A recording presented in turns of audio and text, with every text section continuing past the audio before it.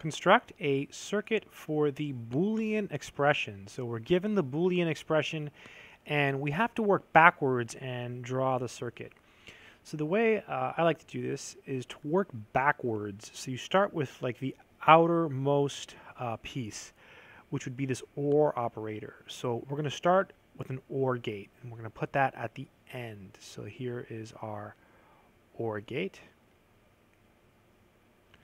Boom, there it is. And I'm just going to draw a little line here, and I'll write OR.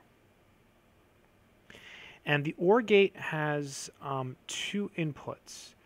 It has this expression here and this expression here. So this first expression here is an AND gate.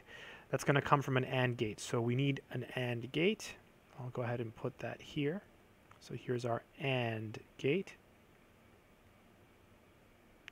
And this one is going to come from a NOT gate. So I'm just going to squeeze it in down here.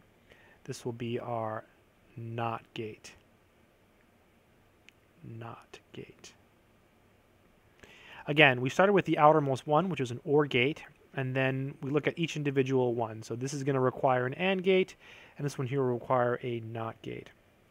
So what is going into the AND gate? Well, two things are going into the AND gate. Not P and also Q. That means we need a NOT gate. So I'm going to go ahead and put another NOT gate here. Let's put NOT.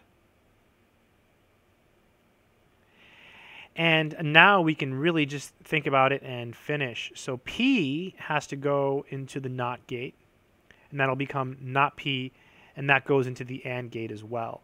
And what else goes into the AND gate? Well, Q. So I'm going to draw an arrow here. So Q here also goes into the AND gate. But Q also has to go into the NOT gate. So I'll go ahead and do this.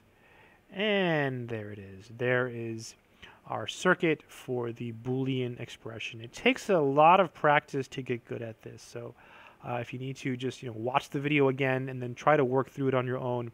These just take a little bit of practice and time to get good at. And the more you do, the better you get. I hope this video has been helpful.